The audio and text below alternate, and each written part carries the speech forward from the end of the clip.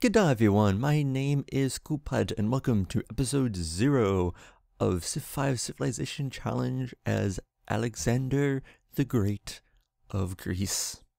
Now this whole episode 0 thing, just like last time with Ahmad al-Manzur, who I did mention at the end of the playthrough of Morocco, I will be playing Morocco again, probably after I complete all these other few, I think it was, what was it, 52 civs?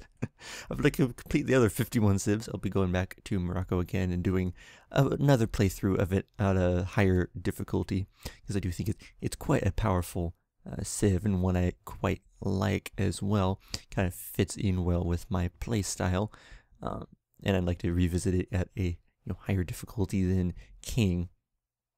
But this whole episode 0 thing is basically just to discuss the plan going into the game. Not necessarily, of course, how things will work out, depending on the situation we end up in with the map and just the roles we get, essentially. What happens when we actually get into the game. But to basically kind of figure out what the best thing to do, with the civ that we are playing will likely end up being. Try and plan out some sort of strategy, at least for the early game on what we want to do, and kind of in what we'd want to try to aim for in terms of victory condition. Although it could end up changing, like going al-Manzur going for a diplomatic victory, and still getting ready to win a diplomatic victory, but instead winning a cultural victory before we get there. Yeah, was kind of surprised that we was able to pull that off. But we basically want I'm saying basically too much, basically. So we want to try and basically, there I go again. Want to create a roadmap. Quit saying basically, of our plans for the game. Now with Greece, the civ power, or the power for the civ, is as follows. City-state influence degrades at half the normal rate and recovers at twice the normal rate. This makes it really good for holding down an ally, a city-state ally, as it takes a long time for city-states to, basically for you to lose your influence with them, and therefore you hold on to them as an ally for far, far longer than you normally would, and it makes it harder for other civs, I should say, to bump you off of city-state influence, bump you off of being the ally. And with the fact that it recovers at twice the normal rate, you can actually bully city-states more and not suffer quite as much from it. You still suffer from it, in terms of your influence with city-states. You will go down if you bully them, and of course if you take one over, you'll get a pretty big penalty with other city-states. So you don't really want to be doing too much of it, and I, in fact, never do it. I have never bullied a city-state in my entire time of playing Civ 5. I have taken over a city-state or two, occasionally. And of course, I haven't played any of the civs that, have powers that work well with that, like, was it Genghis Khan? No, it's not Genghis Khan, it was the other guy. Oh, what was he named? I'm blanking on the name. Oh, right, Attila the Hun. I thought, maybe it wasn't Attila, maybe it's just because Attila, tends to take over city-states that I thought they had a special thing with them. I remember someone having it. I thought it was Attila the Hun. Maybe it was Genghis Khan?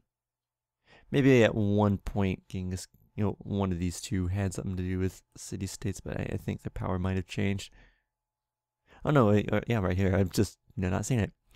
Plus 30% combat strength and fighting city-state units over attacking city-state itself, so makes them really good against city-states, so they tend to take over city-states a lot.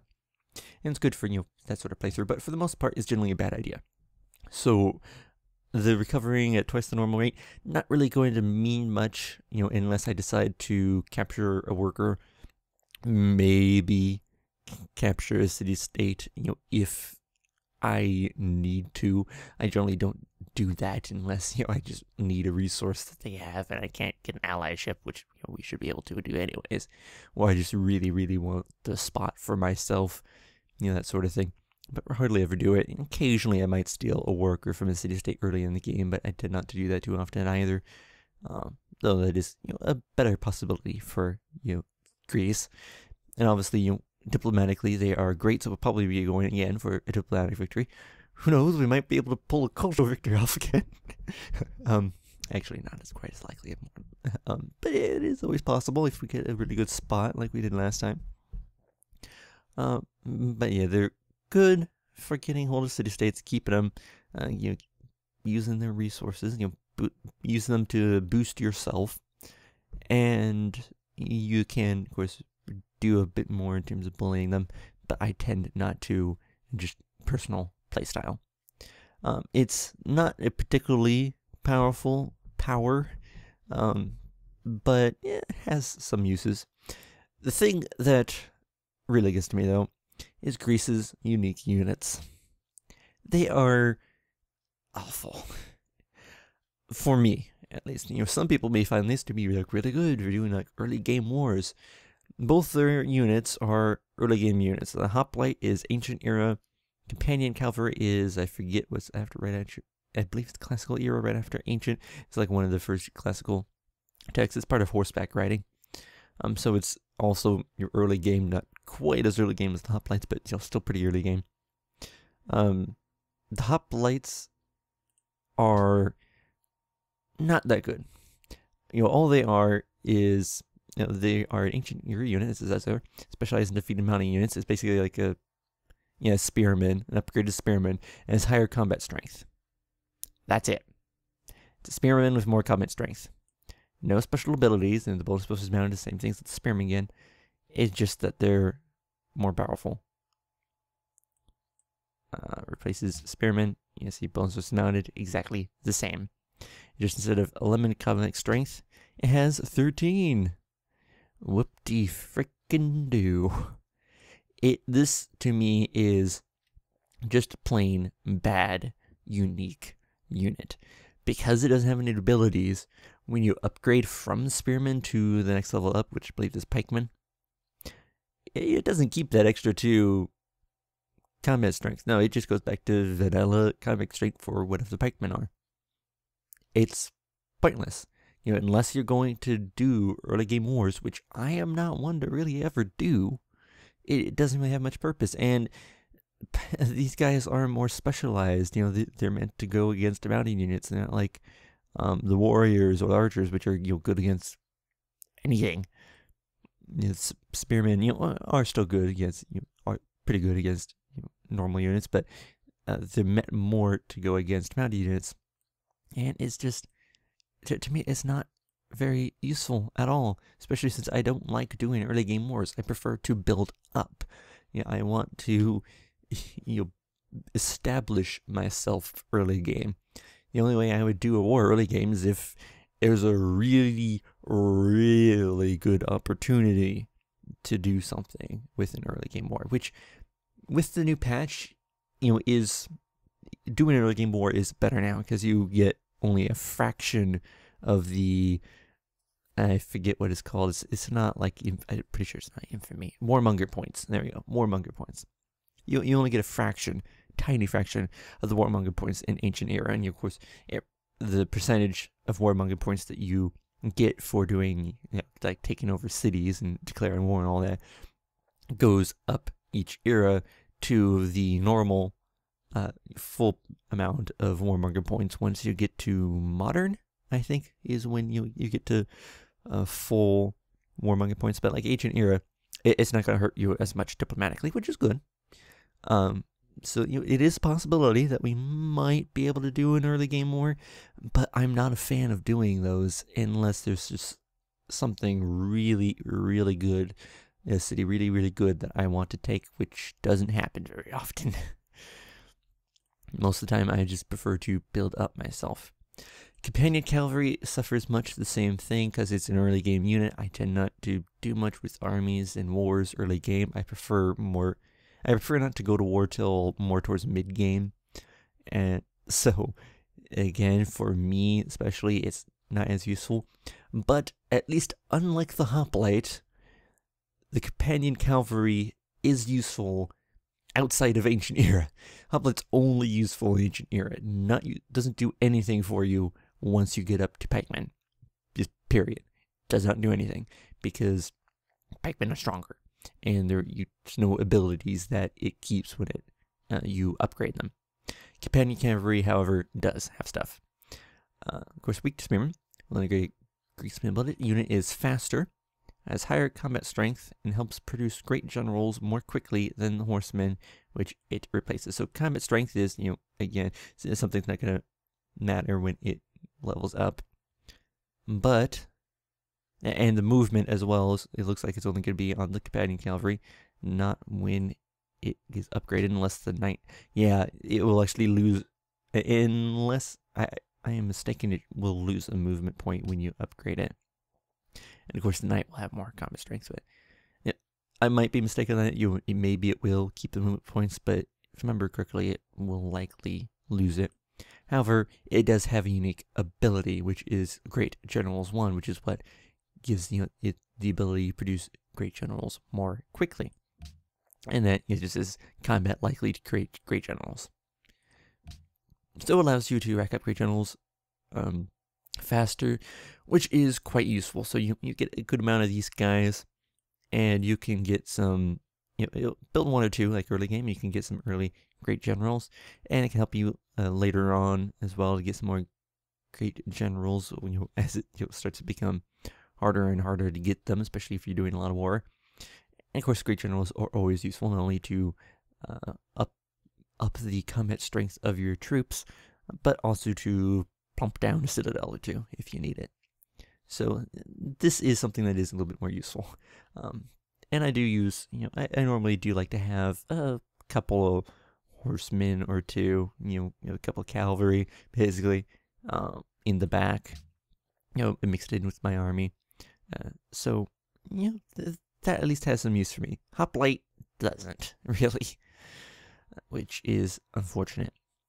And the big thing for me is that, with Alexander, the power, to me, says, go diplomatic victory. Now, with militaristic civs, you do get a boost to military as well. Well, you get a boost with everything, really, when it comes to city-states, because you can get food, you can get culture, which will help out your cultural policies, and you can get military units and happiness. So the happiness in the military units will help you with potential for domination victory as well. Of course, these guys are early game, so it doesn't help all that much later on when you're pushing for an actual victory. Although great general saying like heading cavalry does help, hoplite doesn't. But to me, this kind of screams diplomatic victory, even over conquest victory. And the conquest or domination, whichever one it's called, I believe it's actually domination. That isn't always the easiest thing to pull off, and I'm not the best at it, although it can certainly do it. And as you go up and up in difficulty, which we are going to be moving up one notch in difficulty level this game, I was going to go up 2 to Immortal, but I don't want to do that with Alexander here, because to me it just doesn't feel like a good civ to try that on. What is the next civ? Impronounceable guy from Assyria, which will be a good one to start doing Immortal on. I like his power. I like the unique unit and building. So that one will probably almost definitely go Immortal on. But Alexander just doesn't feel like a good one to go quite that high, quite yet. And to me, it just seems like a fairly weak civ. Just in my eyes, especially with the way I play. Gonna try to go diplomatic. Might have a chance of domination as well in there with, all the military units that we're probably going to be getting. And the great generals, hopefully, that we'll be getting as well. And the happiness will help, and the policies could help. We kind of have to see, I suppose. It's a very open-ended civ. You could do a lot of things with it. But it's also fairly weak in what it gives you. It's mainly open-ended because it doesn't really push you in any one direction very hard. You know, it's like a little, it's like a very gentle nudge forward instead of, you know, like some other civs which, you know, give you things that tend to be a little more specific or just really powerful, like Casimir, Free Social Policies. I cannot wait to play Casimir. Been wanting to play Poland, but haven't actually done it yet. So that's kind of the plan there. Yeah, diplomatic victory most likely, potentially domination. Kind of have to see how things go for the most part. So now we'll set up our game. Of course, Alexander the Greece. We're going to do Pangea map using Pangea Plus here. Let's go over the advanced setup though. Yeah, Pangea Plus. That's really the one I'd want to use. Not going to use the vanilla one. Just go with Pangea Plus. It's a little better. Standard size, so 8 players, 16 states. We were playing King last time, so we're going up to Emperor this time. Again, I don't want to go up to Immortal with Greece just because I don't feel very comfortable doing it with this specific civ. If this one was not the next one in line, it was like it was another civ that I felt a little more comfortable with, I would have gone up to Immortal this playthrough, but let's stick with Emperor for Greece. Standard game pace as always. I personally always play standard. I just prefer it over the other two. Epic takes a really long time, and quick is way too short. Well, I shouldn't say epic takes a really long time. It takes a while longer. Marathon takes a really freaking long time. But I prefer just standard. Of course, always start in ancient. Why would you ever start anywhere else? Let's start in the very last era of the game where everyone can win immediately. That would be kind of silly. And everything would take forever to build, too. Because you don't have any infrastructure. World age, normal, and standard resources. We'll have to see about strategic balance, potentially going to strategic balance, I should say, at some point. For now, keep it at standard. The reason why I'm saying might have to go to strategic balance at some point is because you can run into problems, of course, with not having resources that you really need anywhere near you. And other civs may have everything, just so happen to have everything located right next to their capital or something. It's not really balanced. Strategic balance is more balanced so that everyone gets a little bit of what they need near-ish to where they spawn. So it's more balanced for everybody. I'm going to keep it for standard for now, but we'll kind of see, because Pangeas are a little more vulnerable to it than the Archipelagos. Although Archipelago, you can see, with like the oil and the coal, and, well, even the uranium, I had problems finding any of it anywhere and being able to get any of it. I think almost all the oil was in city-states. The coal was in not very good locations to settle. There's a handful of them.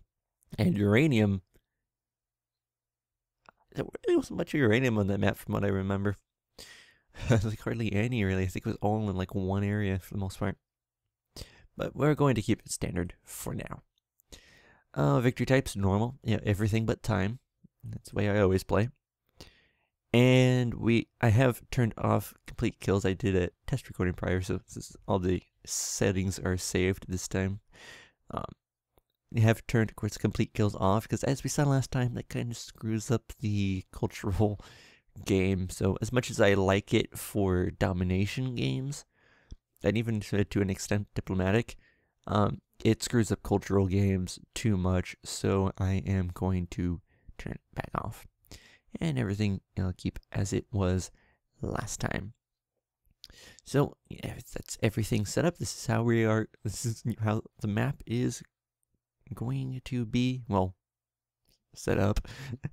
So I am going to start the game, let the world load, and I will see you guys in the next episode where we will actually start playing. So that'll be it for this, and I will see you then.